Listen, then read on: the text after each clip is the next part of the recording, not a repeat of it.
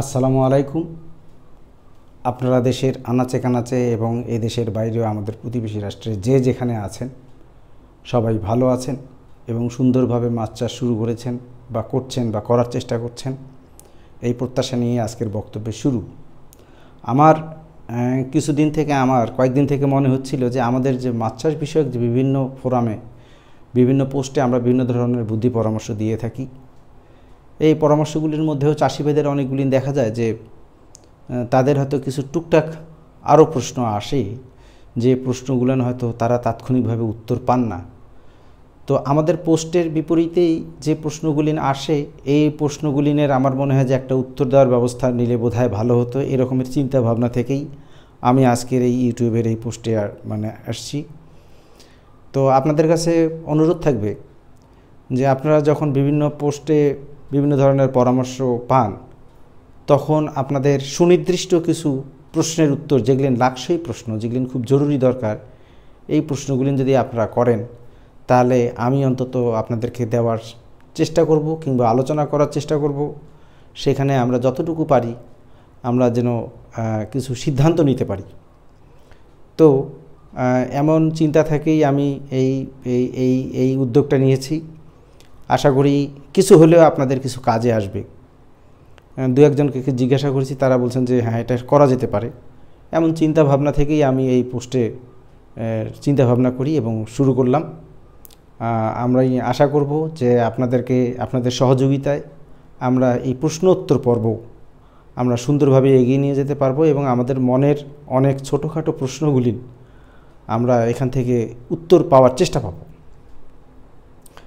তো যেটা বলছিলাম যে পোস্টের মধ্যে আপনারা সুন্দর সুন্দর প্রশ্ন দেওয়ার চেষ্টা করবেন, আর সেই সঙ্গে ঠিকানা অন্তত উপজেলা বা জেলাটা লিখবেন। তাহলে আমরা অন্তত সুনির্দিষ্ট সেই ব্যক্তিকে একটু সন্তুষ্ট করতে পারবো যে আমরা তার প্রশ্নটার উত্তর দিলাম। নাম, তার সাথে উপজেলা বা জেলা, দেশ। যদি প্রতিবেশী রাষ্ট্র হয় তাহলে সেক্ষেত্রে দেশের কথা লিখলে আমাদের জন্য ভালো হয়, আপনারাও একটা মানসিক সান্ত্বনা পাবেন। তো আশা করি এরপর থেকে প্রশ্নগুলি সেভাবে বলবেন। আজকে আমি প্রথম যে প্রশ্নটা নিয়ে কথা বলতে চাচ্ছি সেটা হচ্ছে মাসুদ জামান।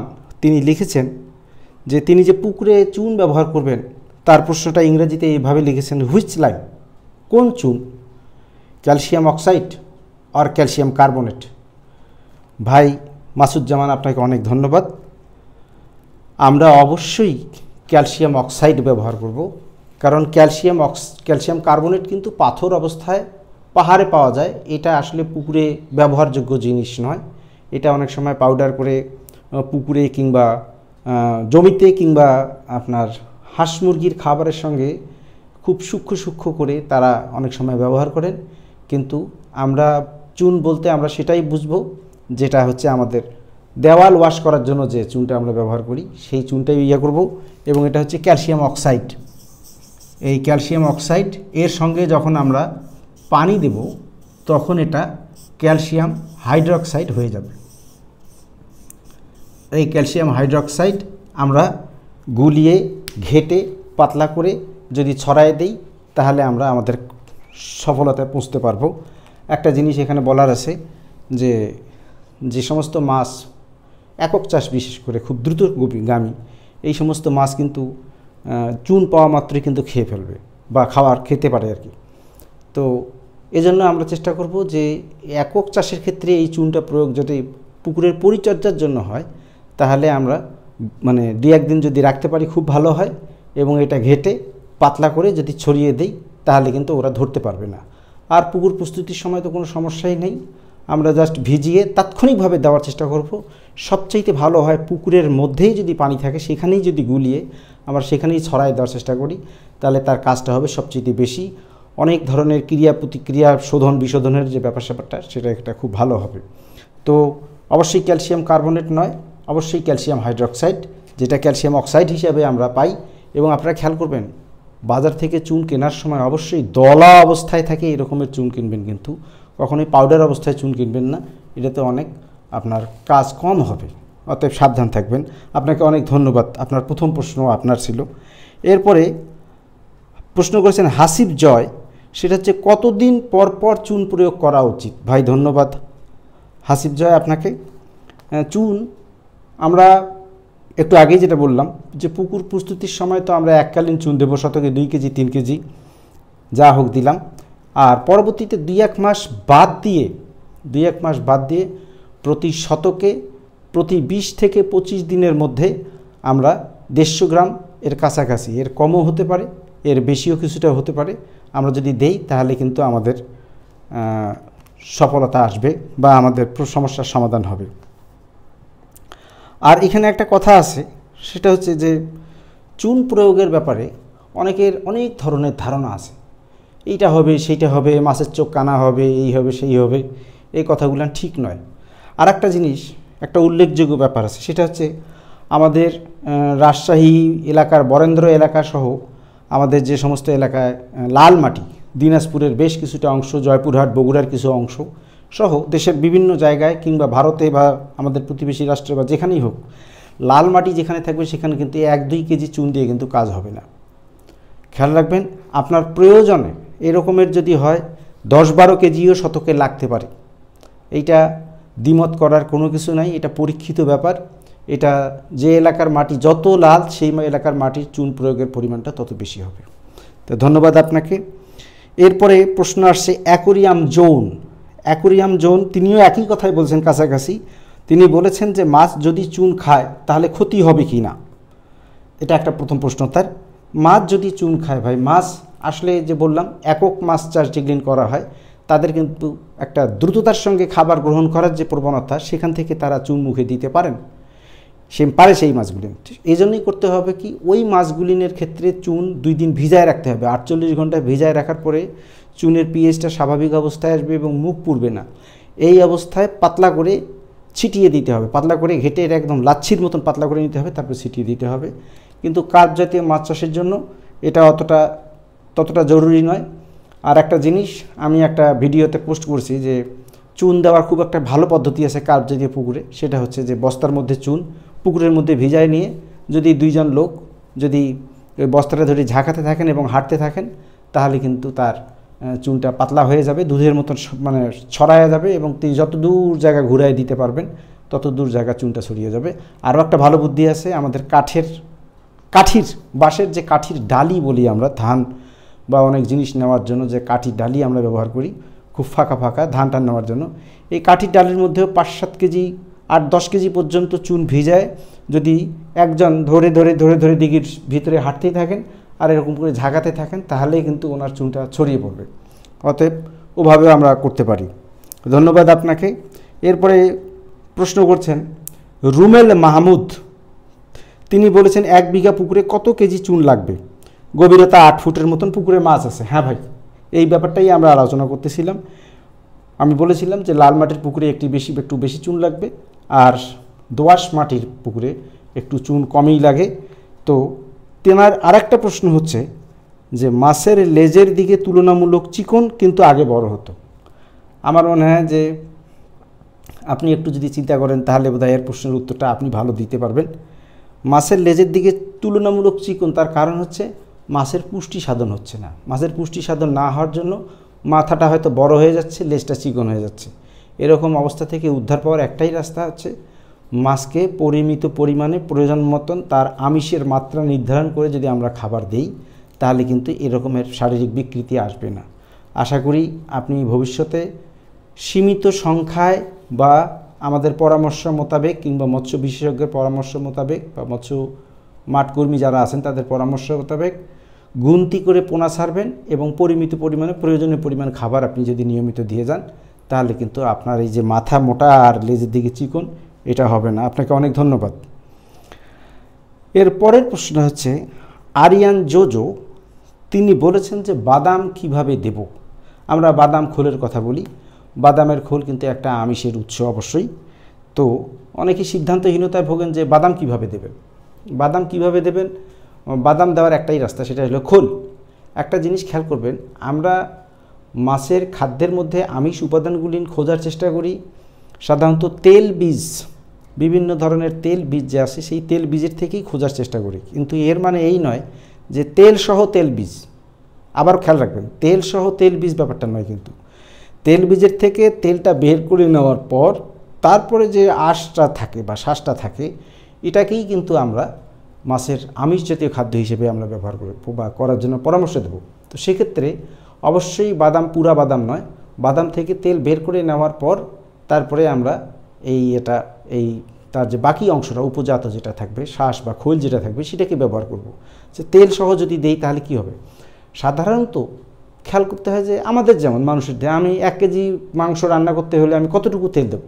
আমি কি 100 তেল দেবো? কখনো না। আমি হয়তো 100 গ্রামের কাছাকাছি থেকে 150 গ্রাম পর্যন্ত আমি তেল দেবো, অর্থাৎ পরিমিত পরিমাণে 8 ভাগের 1 ভাগ থেকে 6 ভাগের 1 ভাগ পরিমাণে যদি তেল দেওয়া যায় তাহলে রান্নাটা ঠিক হয় বা ভালো হয় বা পরিমাণটা আনুপাতিক হয়। তো মাছেরও দেহের মধ্যে যদি তেলের পরিমাণটা বেশি যায় তাহলে কিন্তু তেলটার যেমন একটা বাজার মূল্য আছে, 60 টাকা 100 টাকার মতন হতে পারে, এই বাজার মূল্য থেকে আপনি বঞ্চিত হলেন এক। আর একটা হচ্ছে এই তেলটা গিয়ে মাছের শরীরে বিপত্তি সৃষ্টি করতে পারে। মাছের শরীরে তেল বেশি হয়ে গেলে তার শক্তি বেশি হবে, যদি তার শক্তি বেশি হয় তাহলে সে ছুটোছুটি বেশি করবে, তাহলে তার খাওয়ার প্রবণতাটা কিন্তু কমে আসবে। তো আমার মনে হয় যে এটা নিয়ে চিন্তা ভাবনা করার কিছুই নেই। অবশ্যই তেল বীজ থেকে আমরা তেলগুলি বের করে নিয়ে তারপরে আমরা এই খৈলটা ব্যবহার করব। আর খোসা, তিনি জিজ্ঞেস করছেন খোসা দেওয়া যাবে কি না? না ভাই, খোসা কিন্তু কোনো পুষ্টি উপাদান নয়। খোসা প্রকৃতপক্ষে সেলুলোজ বা আঁশ, এটা হজম হয় না। ধানের তুষ যে রকমের, বাদামের খোসাও তাই, অতএব বাদামের খোসা নয়। এরপরে আসছে আব্দুল মজিদ এবং MM পিয়ারুল। তারা দুজনেই একই ধরনের জিজ্ঞেস করছেন যে 30 শতক পুকুরে শুধু রুই কাতলা মৃগেল ছাড়বো, কতটা করে ছাড়বো? এটা ভাই একটু আলোচনার বিষয় আছে। সেটা হচ্ছে এই রকমের যে আপনি কি দীর্ঘমেয়াদী আবাদ করবেন নাকি স্বল্প মেয়াদী আবাদ করবেন? আপনি কি সার এবং খাবার নির্ভর আবাদ করবেন নাকি আপনি খাবার নির্ভর আবাদ করবেন? আপনি কি কম সময়ে তাড়াতাড়ি বেশি উৎপাদন পেতে চান বেশি খরচ করে, নাকি কম খরচ করে একটা মার্জিত পরিমাণে চান? এটা আর কি আপনার বাজেটের উপর নির্ভর করে আপনি এই সিদ্ধান্তটা নেবেন। তো আপনারা যদি দীর্ঘ সময় মাছ আবাদ করতে পারেন, কোনো চাষি ভাইয়ের যদি আর্থিক সচ্ছলতাটা বেশি থাকে, সেক্ষেত্রে তিনি দীর্ঘস্থায়ী চাষের কথা ভাবতে পারেন। কী রকমের? সেক্ষেত্রে পোনার সাইজটাও একটু বড় দেওয়া যেতে পারে এবং 8-10 মাস অর্থাৎ পুরো বছরটাই তিনি চাষ করতে পারেন। এতে যেটা লাভ হয় সেটা হলো যে মাছটার কম সংখ্যায় ছাড়া যায়, শতকে 8টার মতন বা 10টার মতন, 11টা 12টাও হতে পারে। সেটা হচ্ছে যে 3টা রুই, 3টা মৃগেল, একটা সিলভার, একটা বিগ হেড, একটা কাতলা, একটা কার্পিও, এইভাবেও কিন্তু আমরা করতে পারি। এইভাবে 10টা ছাড়তে পারি। ছাড়লে এই মাছটার হয় কি, মাছ হালকা ঘনত্বে থাকার কারণে এর যে অক্সিজেন সরবরাহের ব্যাপারটা, এর যে স্থানের ব্যাপারটা, এর যে মলমূত্রের ব্যাপারটা, এটা কিন্তু মাছকে একদম চাষের মধ্যে কোনো ধরনের বাধার সৃষ্টি করে না। আমি কার্প জাতীয় মিশ্র চাষের কথা বলছি। তো এবং এটার মাছের সাইজটা হয় অনেক বড়। মাছের সাইজ অনেক বড় যখন হয় তখন কিন্তু মাছের স্বাদও যেমন বাড়ে, মাছের রেটও তেমন বাড়ে। এটা হলো যারা সচ্ছল চাষি তাদের জন্য প্রযোজ্য।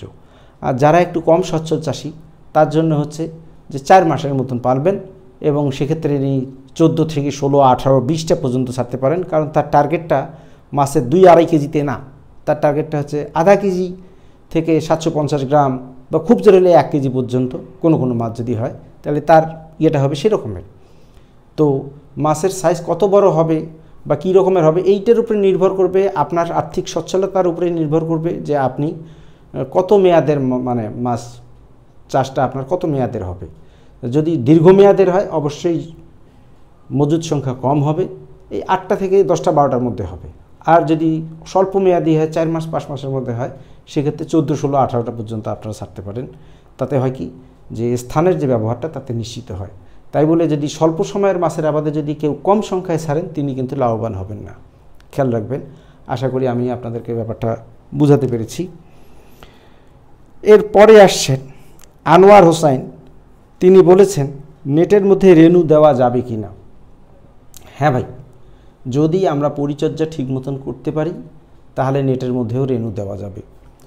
এখানে খেয়াল রাখতে হবে যে রেণু যেহেতু একটা খুব সংবেদনশীল একটা অবস্থায় থাকে, তার একটা সেই ইয়েটাকে তার স্বাভাবিক যে বিশ্রাম নেওয়ার ব্যাপারগুলি, খাবার প্রাপ্তির যে ব্যাপার স্যাপারগুলি, এগুলি সহ অক্সিজেনটা যদি তার সরবরাহটা নিশ্চিত করা যায় তাহলে কিন্তু এটা করা যাবে।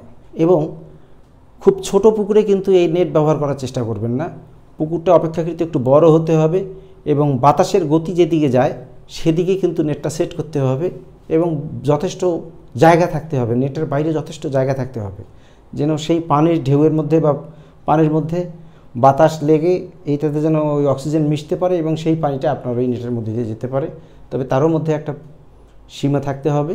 এটাকে যদি কেউ লঙ্ঘন করেন, কেউ পার হয়ে যেতে চান, তাহলে কিন্তু লাভবান হওয়া যাবে না। কিন্তু ইচ্ছা করলে সেরকমের বড় নেট ব্যবহার করে, হাপা ব্যবহার করে আমরা কিন্তু রেণু ওখানে প্রতিপালন করতে পারি।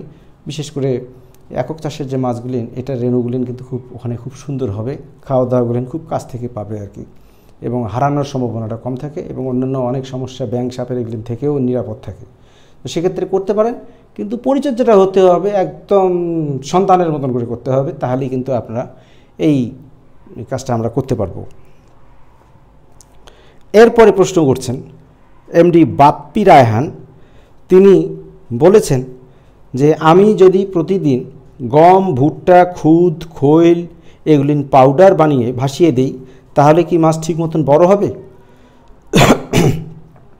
আপনাকে বলি ভাই, হ্যাঁ হবে, আবার বলি হবে না।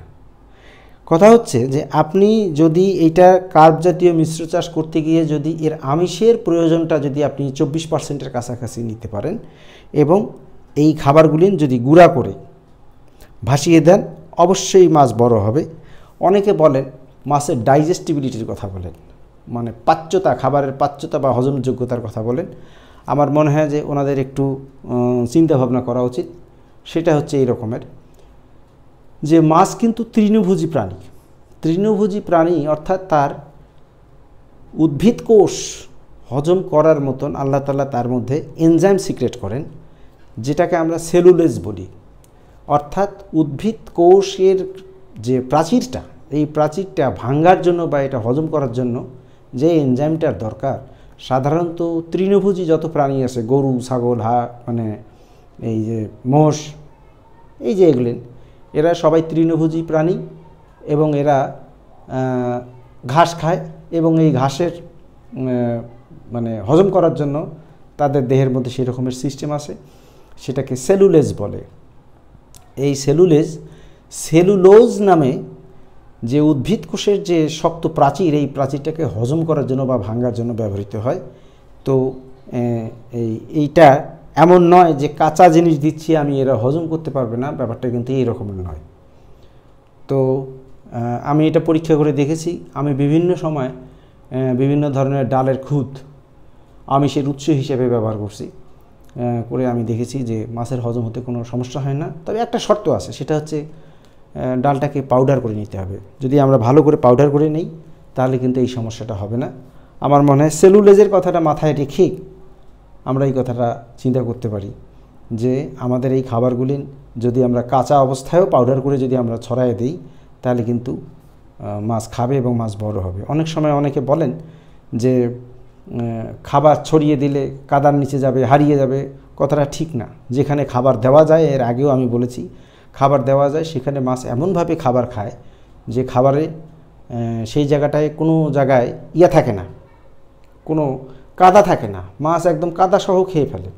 আর একটা জিনিস হচ্ছে যে যখন একটা খাদ্য কণা, সেটা যত সূক্ষ্মই হোক না কেন, সেটা যখন পানিতে যায়, তখন পানির মধ্যে ভাসমান অবস্থায় ব্যাকটেরিয়া প্ল্যাঙ্কটন নামে যে অণুজীব আছে, এই অণুজীব কিন্তু ওইটাতে সেটেল করে এবং তার কলোনি ফর্ম করে তার বংশ বিস্তার করা শুরু করে, যেটা মাছের খুব সাংঘাতিক প্রিয় খাবার এবং এটা আমিষ জাতীয় খাবার। তো এই ব্যাকটেরিয়া প্ল্যাঙ্কটনকে গ্রো করার জন্য কিন্তু একটা খুব প্রাকৃতিক সিস্টেম বা প্রক্রিয়া আমরা চালাতে পারি যদি আমরা ভাসমান এরকমের কিছু খাবার দিই, এবং আশা করি যে এই মানে এখানে সৃষ্টি হবে, সেই কলোনি সৃষ্টি হবে এবং মাছের খাদ্যের একটা যোগান দেবে এইটা। তো আপনার ভয় পাওয়ার কোনো কারণ নাই। আমি আপনাকে নিশ্চিত করছি ভাই বাপ্পি রায়হান, আপনি অবশ্যই করতে পারেন এবং মাছ আপনার বড় হবে, কোনো সমস্যা হবে না। আর একটা কথা হচ্ছে, এরপরে প্রশ্ন করছেন, সেটা হচ্ছে তাপস মিত্র, সম্ভবত তিনি ভারত থেকে প্রশ্নটা করেছেন। বর্ষিয়ান মানুষ, তিনিও এই বয়সে করছেন, এটা আমাদের জন্য আনন্দের বিষয়। তিনি বলেছেন, পুকুরের শতাংশের হিসাবটা কিভাবে ধরব, গভীরতা কি ধরব না? হ্যাঁ ভাই, এটা একটা অনেকেই এই চিন্তাটা করেন, সেটা হচ্ছে যে পুকুরের শতাংশটা কিভাবে ধরব।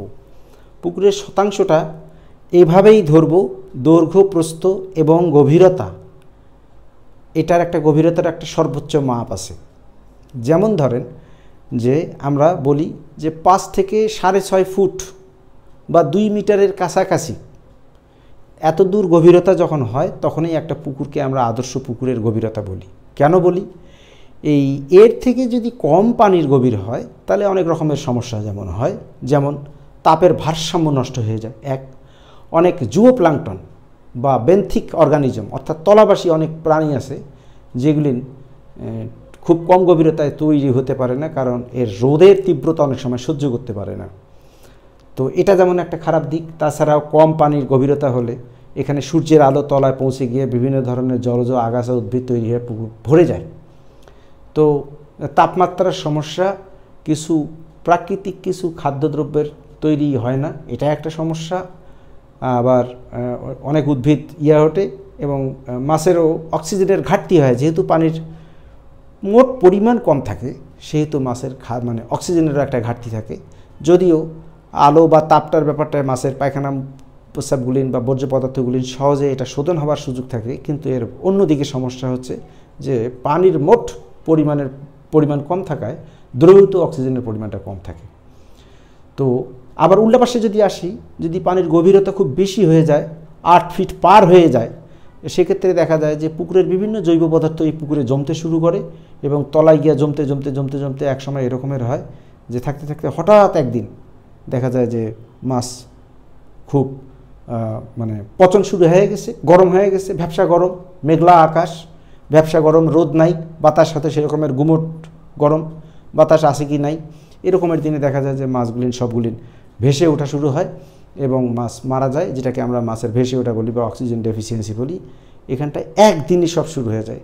এই গভীরতা বেশি হয়ে গেলেও কিন্তু এই সমস্যাটা দেখা যায়। তো আমার ব্যক্তি জীবনে আমি এক ভদ্রলোকের দূর থেকে মোবাইলে এরকমের পরামর্শ দিতাম। তো উনি আমাকে সবসময় 8 বিঘার কথা বলতেন। 8 বিঘার কথা বলতেন। তো ওনাকে ওই যে এরকমের পরামর্শ দিতাম। তো মোটামুটি কয়েক মাস গেল, ভালোই গেল।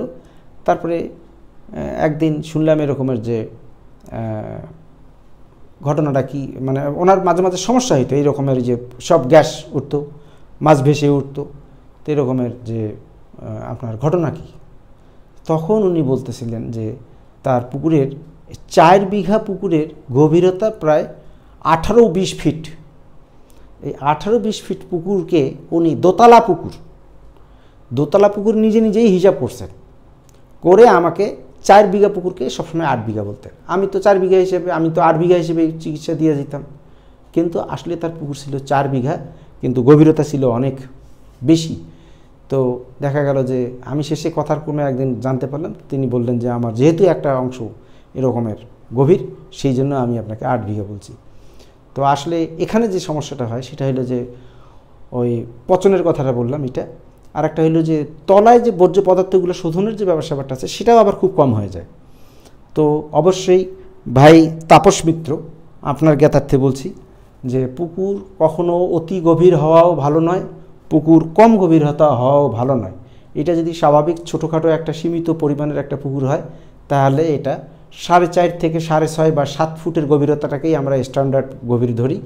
আর যদি এর থেকে কম হয়, সেক্ষেত্রে কিন্তু আপনার যেমন বিপদ আসবে, এর থেকে যত বেশি আসতে থাকবে, গভীর বেশি হতে থাকবে, তখনও আপনার বিপদের সম্ভাবনাটা বাড়তে থাকবে। তো আমার মনে হয় যে গভীরতা যদি কারো এরকমের বেশি থাকে, তিনি কি করবেন তার একটা রাস্তা আছে। আমি আমি এটা অনেক দিন খুঁজছি, কিন্তু আমি পাইনি, আমার মাথায় আসেনি। পরে যেটা আমি বুদ্ধি পাইছি আল্লাহর রহম, সেটা হচ্ছে যে সেই ক্ষেত্রে সেই ভাই মোটর বা পাম্প দিয়ে পানি কমায় দেবেন। পানি কমায় দিয়ে এই যে আকাঙ্ক্ষিত মাত্রায় আপনারা পানির গভীরতাটা নিয়ে আসবেন এবং সেইভাবেই আপনারা চাষ করবেন, তাহলে আপনাদের এই সমস্যাটা হবে না। তো আজকে আমাদের প্রশ্ন উত্তরের পালা এখানেই শেষ।